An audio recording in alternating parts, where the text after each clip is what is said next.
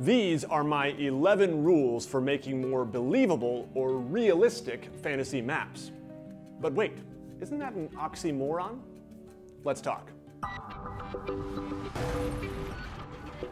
Hi everyone, my name is Nate, and this is WASD20, a channel about tabletop role-playing games and fantasy maps. And on today's video, we're going to be covering my rules for creating more believable fantasy maps, creating worlds that will hold up to a little bit of scientific scrutiny. Now, you might want to completely ignore these rules, and I say you have my permission. Go ahead.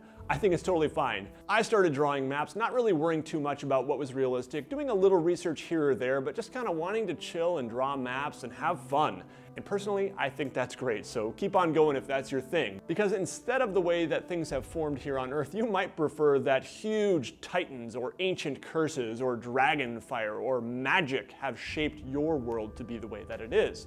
But my goal for this video is to help you plan to ignore the rules of science and go with magic instead with intent, on purpose, and not be caught off guard by some of the apparent unrealistic elements of your world or your map, and then have to go back and find a magical explanation for it. Now, it might not be a huge deal if you're playing D&D with some friends, although some players might find it rather immersion breaking if things are not believable. However, it's much more important if you ever think you might want to publish something with this setting that you've built, like a novel or an RPG supplement. At that point, your work will be subject to a much more public scrutiny, and it's a good idea to think some of these things through. All right, with that out of the way, let's get on with the rules, the 10 commandments of fantasy mapmaking.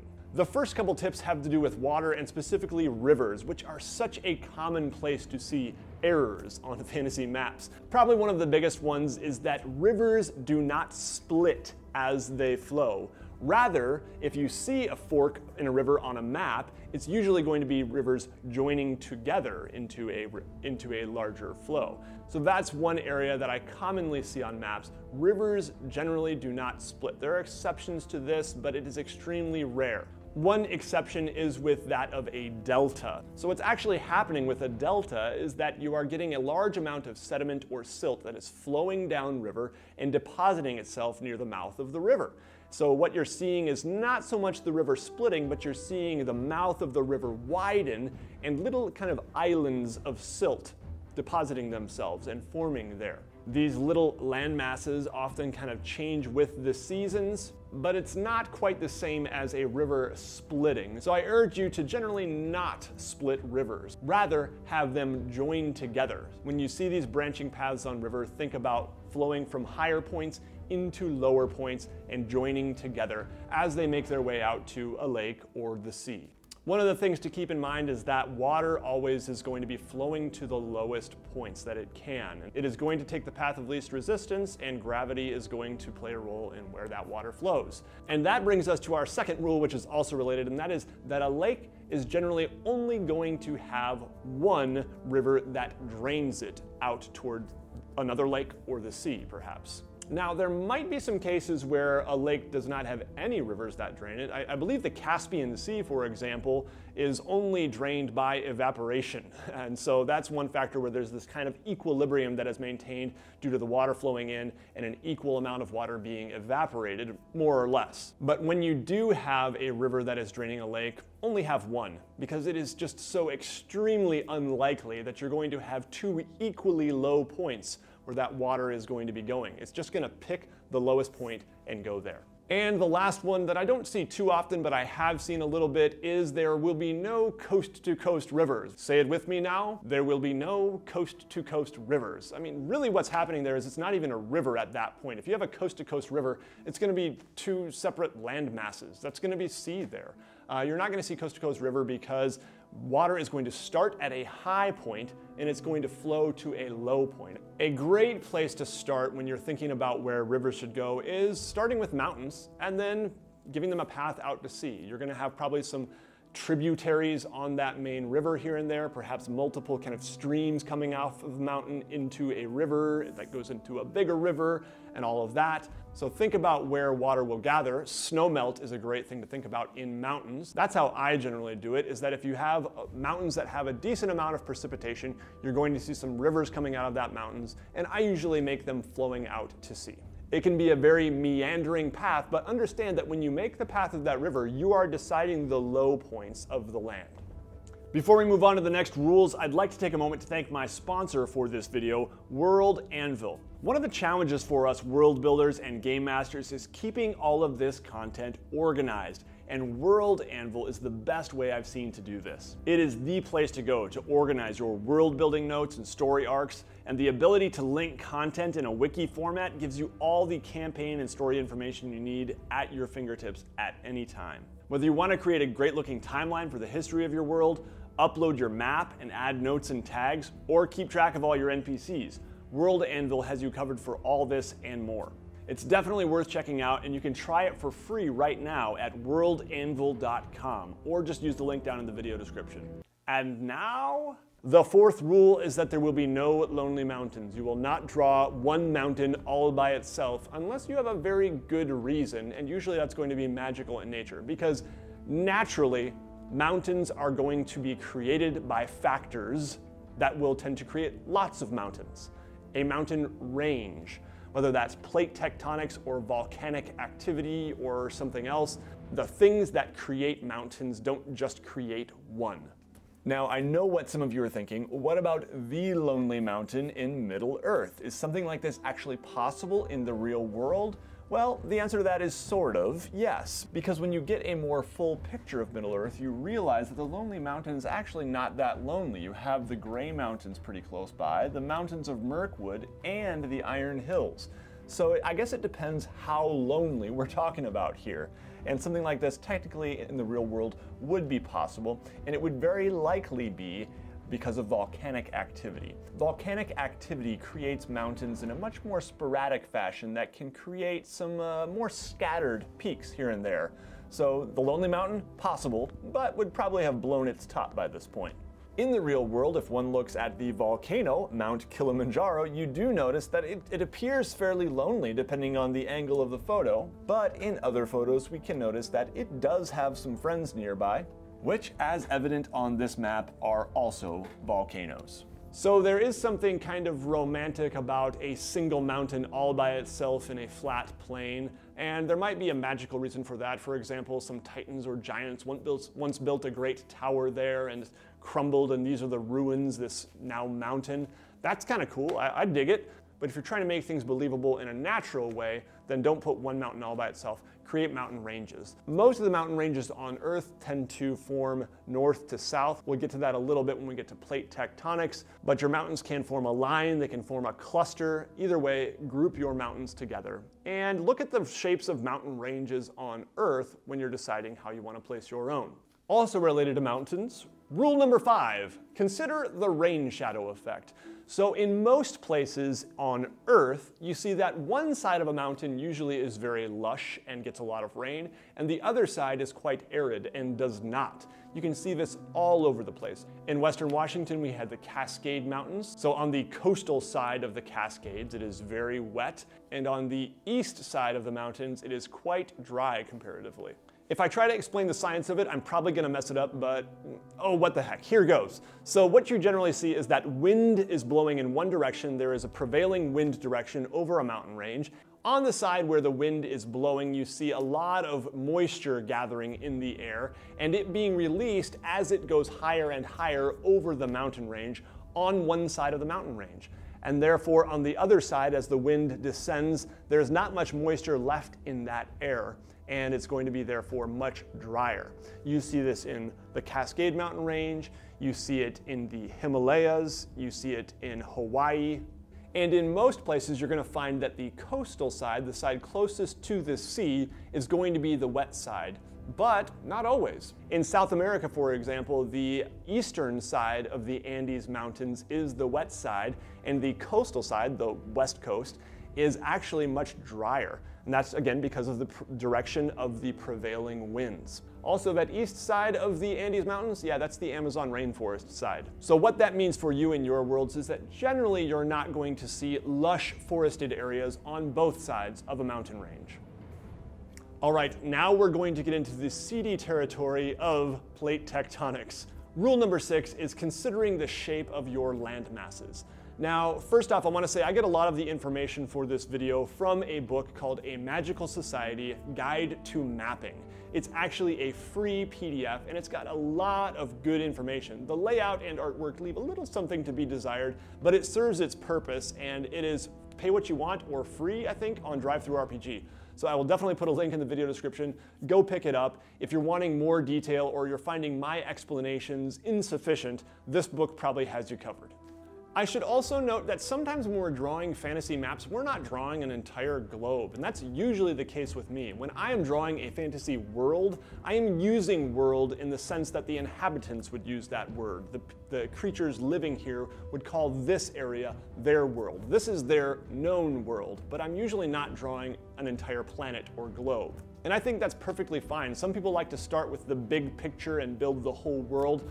I'm not one of those people. I generally like to start with an area, partially because I feel it makes the stories a little more up close and personal when you're not talking about an entire globe. But you do you, and if you are doing the whole globe effect, then it's really important to think about plate tectonics. How did these land masses used to fit together? If this is an older world, imagine that they used to fit together and shape your continents thusly.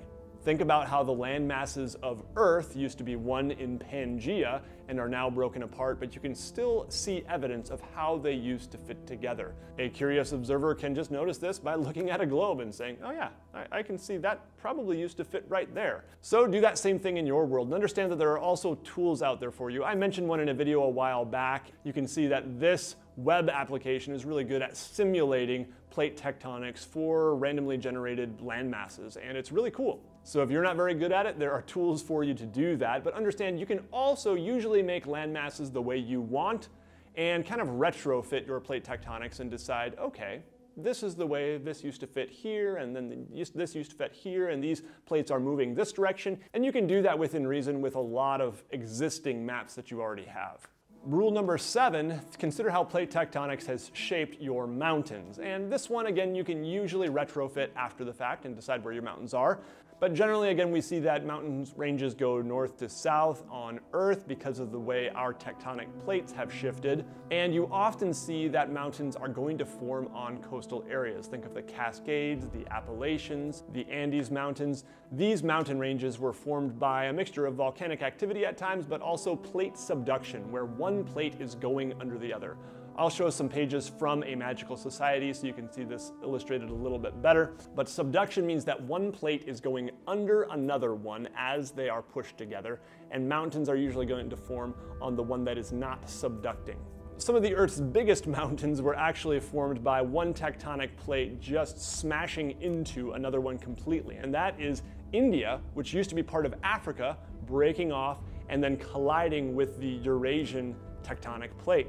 That collision resulted in some massive mountains. One last thing I'll say is that mountains are often formed by volcanic activity.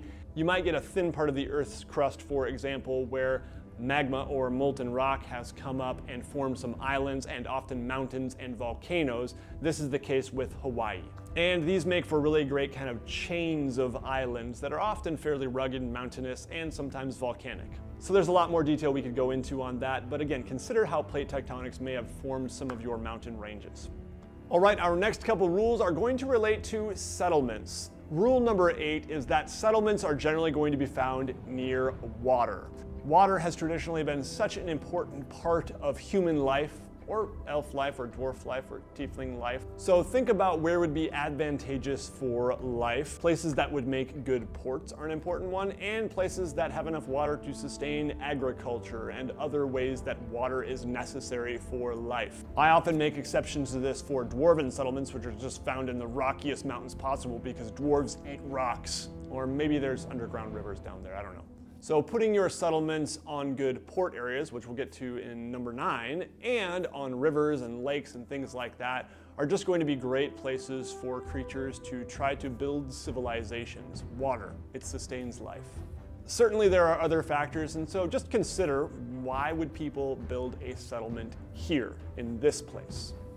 And rule number 9, let's talk about port cities. Ports are generally going to be found in places that are not right on the coast, right in a very exposed area, but rather just a little bit in, like in a bay or a harbor or an area that is sheltered from wind and rough waters.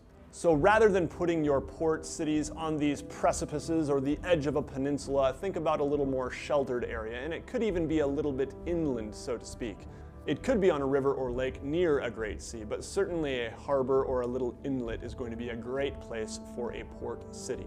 Another thing to consider is that it's generally going to be very deep water, and so maybe you don't think about that too much when you're building your world, but if there's a reef, it might not be the greatest spot. It's generally going to be a very deep harbor so that boats can easily move in and out without having to fear scraping the bottom. And ports are generally going to be found in places that are ice-free year-round. So if you have a very frigid area and there is a place that isn't ice-free quite nearby, that's going to be a more likely place for a port city. If your world is a freezing wasteland, like the state of Michigan right now, then that's going to be a little bit of a challenge. These people are still going to build ports somewhere, but if given the option, a more likely place will be ice-free year-round.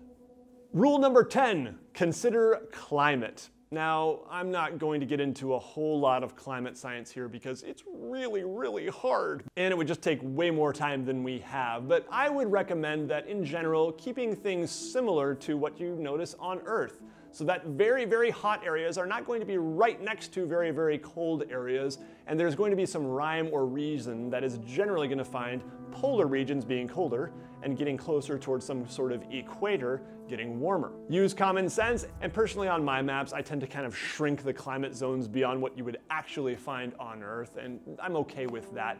But generally, keeping things very similar to Earth, keeping your world on a, 45-degree tilt and roughly the same size as Earth will just keep things simple and make sure that you're not getting tripped up in the climate science weeds. Anyway, on this, again, not too much science, just kind of use common sense and think about the way things are on Earth. And certainly this is one place where you could get magical with it. If you want to go Lion the Witch in the Wardrobe, always winter and never Christmas, you could do that. Some kind of ancient curse that keeps one area particularly hot or cool, or the presence of some magical being or artifact. Those can be fun things to play with, so go for it. And that brings me to rule number 11. Break the rules. I think I've pointed out several ways that there are exceptions to the rules here and there are also ways in which magic and magical beings can play a role in shaping your world, and you don't have to get too caught up in the real-world science if you don't want to. If it's not something you enjoy and you don't see it serving a very great purpose, break the rules like crazy. Just understand that it can be immersion breaking for some people, and if you ever hope to share this world with the public, it is going to come under some scrutiny that could cause you some pain. All right, 11 rules is where we're going to call it quits here. There's a lot more we could say, and I would love to hear some of your rules for world building or map making down in the comments. Some of you out there have a lot more experience with this than me. I'm kind of a tourist when it comes to getting into the science of world building, and I'm very new to it. Still, there are some little bits I've picked up here and there, and certainly A Magical Society was helpful as I recently read that. So hopefully you found this helpful in helping you create worlds that are more believable. Hey, if you like to draw maps as much as me, come on over to the WASD20 Discord server, where there's actually a map channel where people can share maps and get feedback. I'm posting there, other people are posting, a lot of great conversations about maps. So come check us out on Discord. There's a lot of great RPG, world building, game master discussion going on there, and it's just a fun place to hang out. Before we go, I really want to give a huge thank you to my patrons for their support of this channel. These people make these videos possible, and I am so grateful for their generous support. There's also some pretty cool rewards, and you can go check them out for yourself on patreon.com/WASD20.